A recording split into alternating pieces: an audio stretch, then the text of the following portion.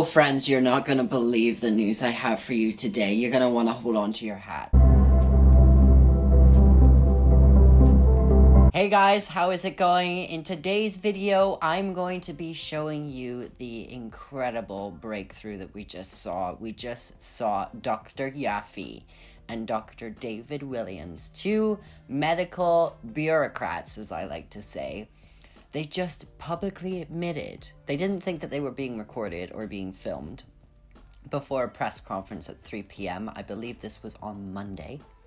They didn't think they were being filmed. We've caught them on film. I've got a video on Instagram to show you here. Also, in the beginning of this video, you will see that you got that warning telling you that we have to censor everything we talk about in this video because I can't say anything that contradicts the official medical opinion of COVID-19 or I get in trouble for it. I actually get a strike on my channel and the video gets removed. Funny how that works. I thought YouTube was a free speech platform where anybody could say anything as long as it wasn't hateful or it wasn't discriminating against a certain race or ethnicity. Like, this is just free speech. I'm talking about the coronavirus and how the restrictions don't make sense, and apparently that's offensive to some people, or it's hurtful or harmful or misleading, but I'm providing truthful information that isn't a lie, so funny how that works. Anyways, let's dive into this video and let's watch it.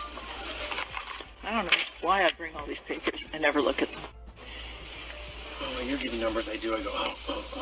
I said that. Did you really do that? I just say whatever they write down for me. That's why you're guessing. Did you hear what she said there? She says, I don't know why I bring all these papers. I never read them. Do you want to hear it again? Well, let's play it again. Let's play it again. I don't know why I bring all these papers. I never look at them. I don't know why I bring all these papers. I never read them.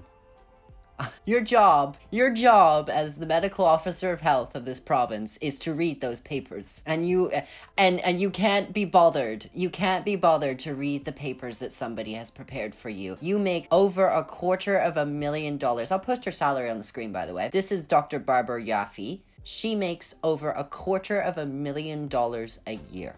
She's a bureaucrat. She doesn't care if she closes your business. She doesn't care if small businesses are wiped out in this province because she doesn't care. She makes $250,000. She lives in a comfortable house. She has everything she needs. She doesn't care what she does to you. And I couldn't get over the fact that she said, I just say whatever they tell me to say. So you're the medical officer of health, and you're supposed to be the one that makes the decision, but you just said in that video, I say whatever they tell me to say.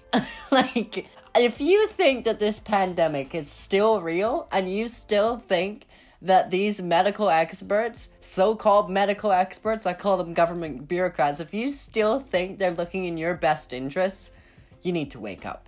You really need to wake up and smell the roses and actually start seeing what's going on here, because it's just a scam. It's a scam. It's a case-demic. All we're talking about is cases. How many deaths? And where were they? Where were they in the province? Were they in a long-term care facility?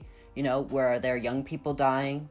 You know, is there transmission occurring in gyms? Like, none of this information is being put forward, and it's being deliberately withheld from us because they know that the deaths are happening in the long-term care facilities, and the deaths are happening in people over 80 years old with more than 3 comorbidities. I can't even say comorbidities. Let's look at Dr. David Williams' salary. Let's see what this government bureaucrat is making. So according to this page, this is from the Globe and Mail, this government bureaucrat, or medical officer of health, if you will, makes $772,000. $772,000. Call it $773,000. That's not including benefits. That's his salary. That's his base salary.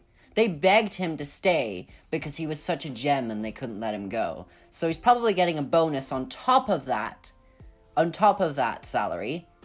So probably $800,000 after you factor in the bonus and the benefits. So he's making almost $1 million a year to sit at a table and read numbers. Are you kidding me? Are you kidding me? There are people out there that don't even make $25,000 a year.